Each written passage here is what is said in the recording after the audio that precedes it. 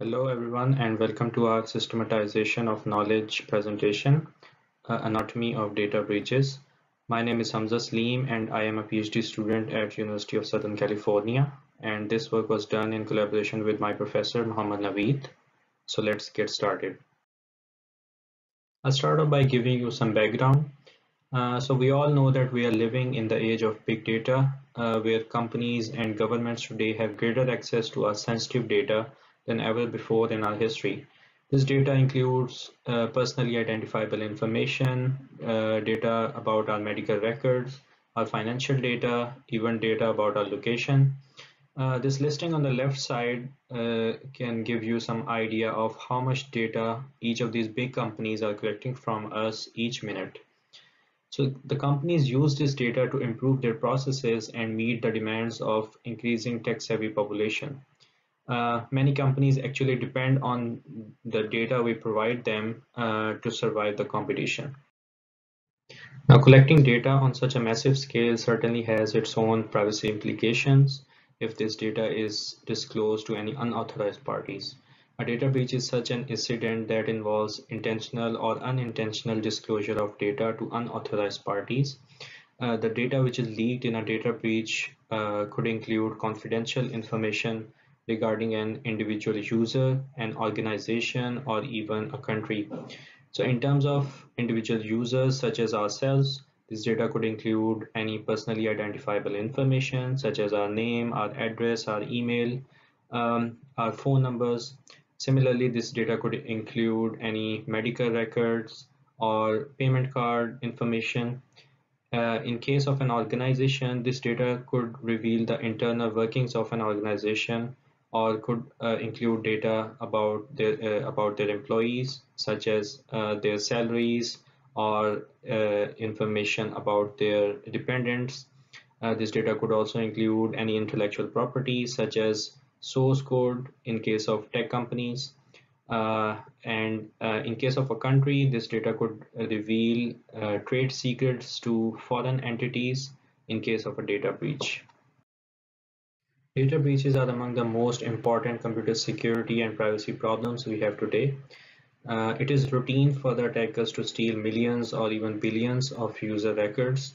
I'm sure that most of us here have heard such stories involving big organizations that have suffered a data breach. But there are even more such incidents that either even involve small businesses or medium-sized businesses that do not even make it to our news. So apart from the privacy implications these incidents have on the individual users, the data breaches also cost a lot to the victim organizations. These costs are generally associated with the investigation and litigation costs of these incidents.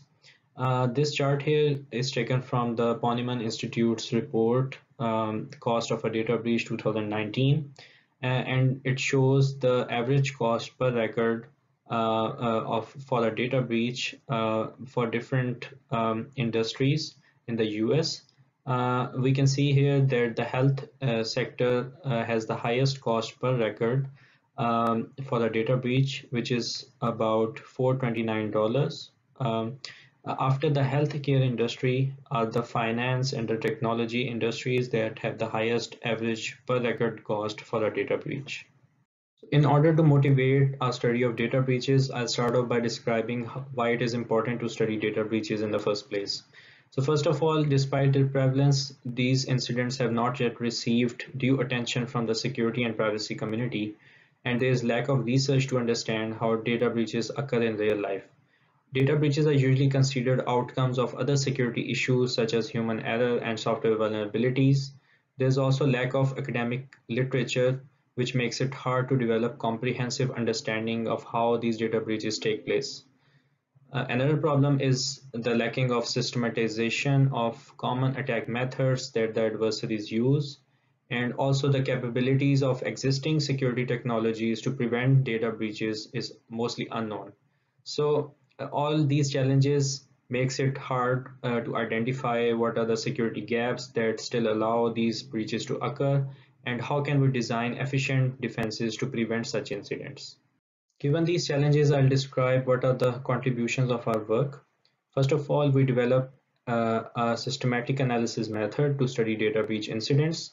This is a general method and can be used by anyone who's trying to study data breaches. We use this method to study 10 famous data breach incidents of the past. We develop detailed step-by-step workflows of these incidents, describing how the attackers breach data in each case. After that, we study 50 breaches from the year 2015. By studying these breaches, we systematize the various attack methods that the attackers use, and we develop a general breach workflow. In order to understand the capabilities of the existing security technologies, we first of all come up with a list of security requirements that we think are important to prevent data breaches. After that, we analyze the existing security technologies to see which of these requirements can be fulfilled by these tools. We also identify the gaps and in the end we provide future research directions that can fill in these gaps. Briefly describe the systematic analysis method that we used in our study. So first of all, we conducted the information analysis in which we thoroughly studied all publicly available relevant information to each data breach to develop breach workflows. This included investigation reports from victim organizations. Uh, this also included online articles published by various news and blog websites such as New York Times and Wired. We also studied various independent investigations that were conducted by security researchers. After the information analysis, we performed the malware analysis in which we thoroughly studied the malware used in different incidents to understand its capabilities. We also conducted attacker group analysis in which in cases where the attacker groups involved in a data breach were known, we studied the past incidents in which these groups have been involved in to understand what are the capabilities of these attacker groups and what are the common breach methods that they use.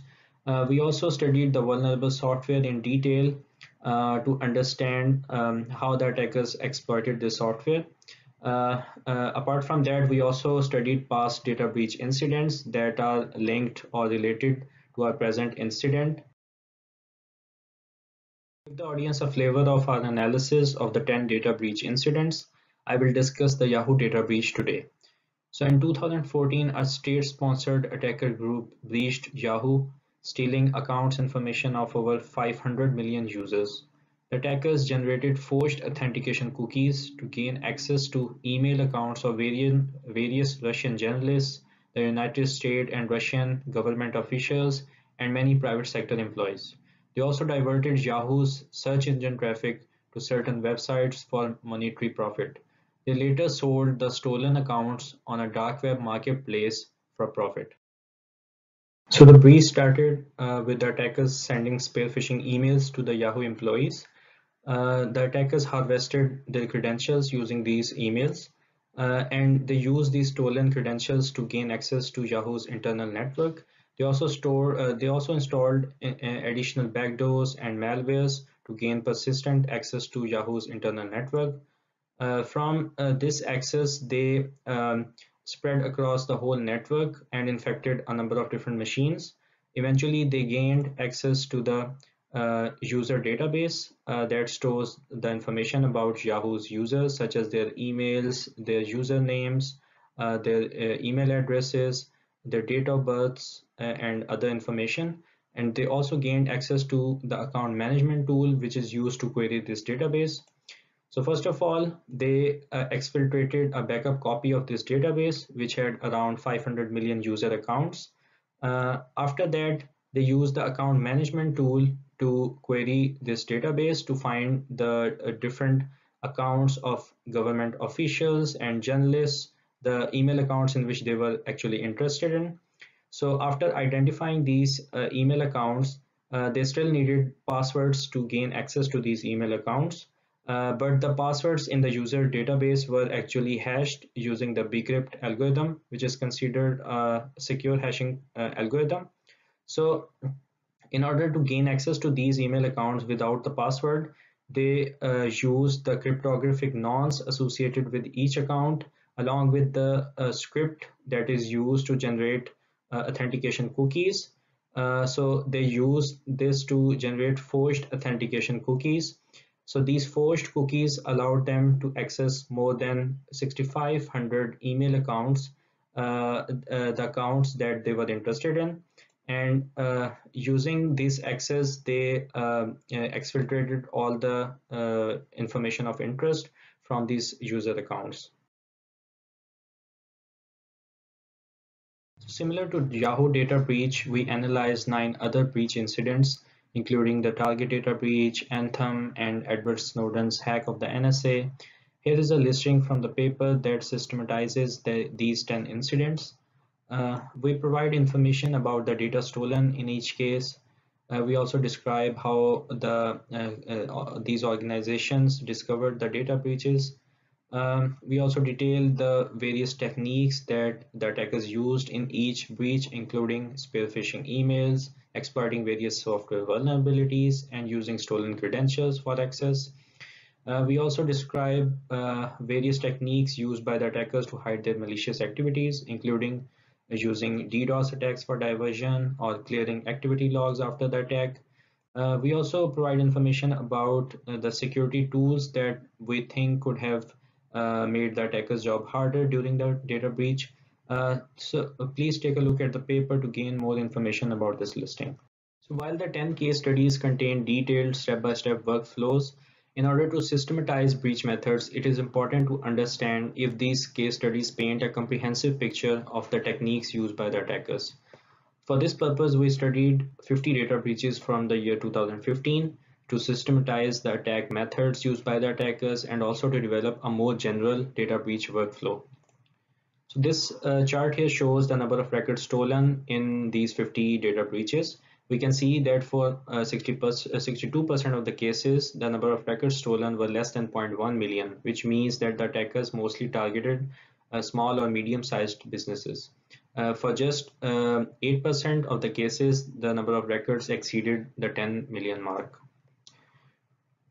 For the attacker type, we found that in most cases, the attackers were cyber criminals that were trying to get some monetary benefit. In just 8% of the cases, the attackers were state-sponsored. And for the data records type, we found that in 68% cases, the attackers stole personally identifiable information. In 16% cases, they stole user account information, such as emails and passwords. And in just 4% of the cases, they stole the financial information. This listing shows the various industries that the attackers targeted. We can see that for about 28% of the cases, they targeted healthcare sector. The government, technology, and retail sectors were also commonly targeted by the attackers. This chart shows the techniques that were commonly used by the attackers during these attacks. We can see that the attackers often exploited some sort of software vulnerabilities, or they would target third parties associated with the victim company. They also often stole devices that contain sensitive data, and they also use social engineering techniques. Briefly describe the common breach methods that the attackers used in our 50 data breaches.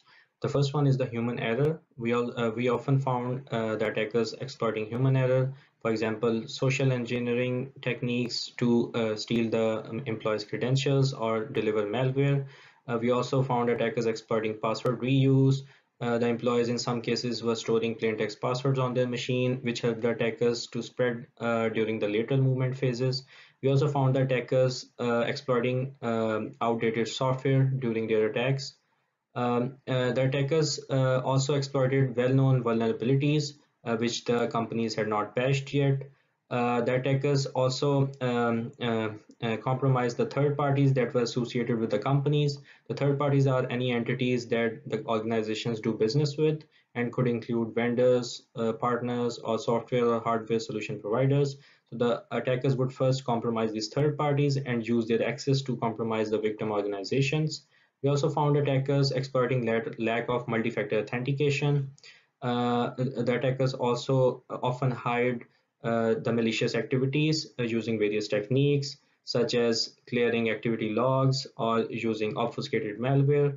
We also found attackers using concurrent attacks to divert the company attention.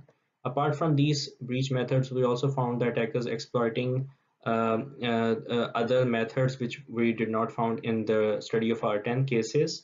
This include accidental loss, where the employees inadvertently disclose the company's data, for example, by making the database publicly available on the internet. We also found cases of mergers where one of the companies in a merger was already compromised and the breach was only discovered afterwards. We also found cases where the employees took some data off premises and the attackers stole this data from the employee. This slide shows the general data breach workflow we developed after studying the 10 famous data breach incidents and the 50 data breaches from the year 2015. These blue rectangles show the initial attack vector used by the attackers, which includes social engineering techniques, exploiting software vulnerabilities, exploiting stolen credentials, using malicious insiders.